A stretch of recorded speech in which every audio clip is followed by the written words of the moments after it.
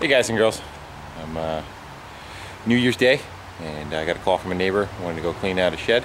I should back up a little bit. I want to say Happy New Year's to everybody, and hopefully everybody has had a good night and came through it, and hopefully we have a good year this year. Alright, now we're ready to go. A neighbor called me, and he was cleaning out a shed. He's got to go move off his property, and he had wood. So now I have wood. That's my pile of wood. It's 5/4 by 4 from a door company. Pine, I think. But there's quite a bit of it, and most of it's probably about 4 and 5 feet in length. Some pieces are smaller, the stuff on the back is smaller. But here's my thinking. The little pieces are gonna go chooch out the chimney, and the bigger pieces I think I'm gonna go redo my deck. I moved in here 16 years ago, and I needed a deck then, and it hasn't gotten any better with age. Every time another board rots out, I would just scab another one in there and say, you know what, I'll deal with that at some point.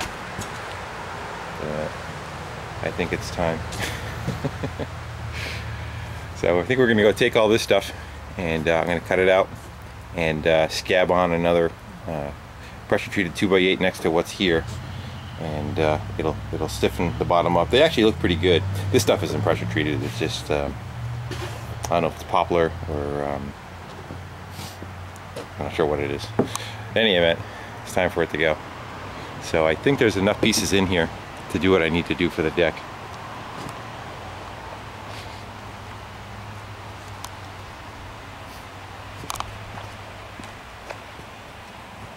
Don't think I didn't go without safety.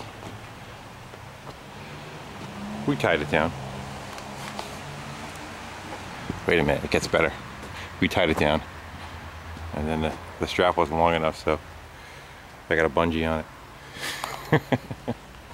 It was only about half a mile from my house. Then my brother came up and got the 4Runner registered, and he's been running around in that for the last 2 days or so. We want to make sure that we just don't get the check engine light coming back on from the new cat and the O2 sensor. But he's more than happy with that. But here's what he was driving. It's an O2 Ford F-150 that got tagged slightly in the passenger side. Yeah. Hey, pisser. These are up your alley, aren't they? You say no because it doesn't have rust?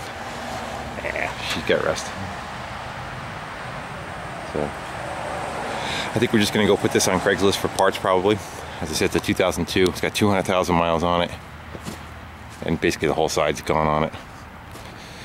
Needs the grill, headlight bucket, directional bumper, splash shield, fender, door, A-pillar.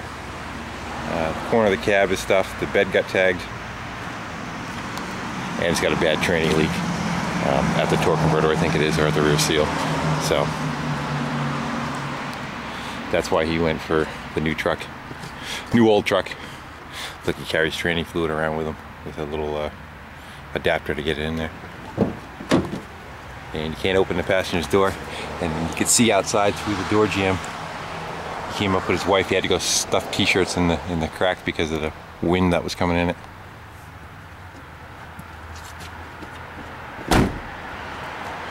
So